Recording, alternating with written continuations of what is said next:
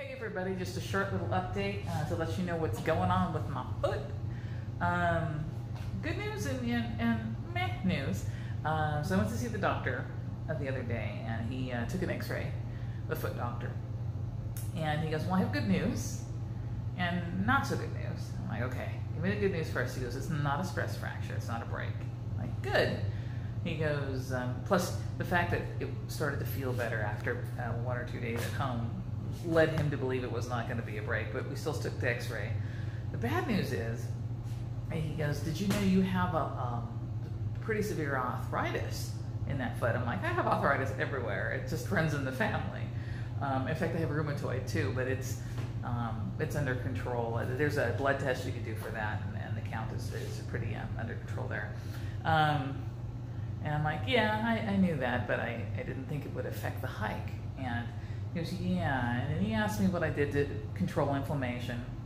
I'm like, well, I take turmeric, but I ran out of that, so I started to take ibuprofen, a lot of vitamin I. And he goes, well, you would have to take over 800 milligrams a day of ibuprofen to get that swelling under control that you're experiencing. And it's really bad for your liver, et cetera, et cetera. I'm like, yeah. So what was happening, he goes, the inflammation on the arthritic joints was getting so severe that it was putting more pressure on those joints, and it was just causing more pain and more pain. He goes, it just would keep ramping up and getting worse. So what he did is he gave me a prescription for meloxicam, which is it's a 1 pill a day, and it's supposed to get the swelling under control, and it has. I started taking it a couple of days ago. There's side effects though, so side effects that would not be conducive to hiking a trail. So I'm taking it while I'm here, and my foot is almost back to normal, minus the black toenail that I'm going to lose at some point. The good news is I'm getting back on the trail. Trail Angel Joni is going to be taking me back up to Barrel Springs and dropping me off so I can finish Section A and get to Warner.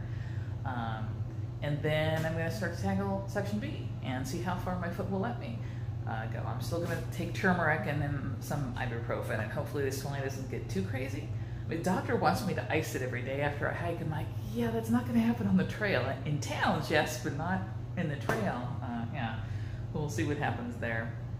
And I'm hoping I'll definitely get to Warner Springs to the Paradise Valley Cafe, and we'll take it from there to see if I can go further. It depends on the snow conditions and well, more importantly, the foot condition and the rest of me condition. But the good news is I'll be back on the trail, and there will be more future videos. All right, just wanted to do a short update for you guys, and I will see you on trail in a few days.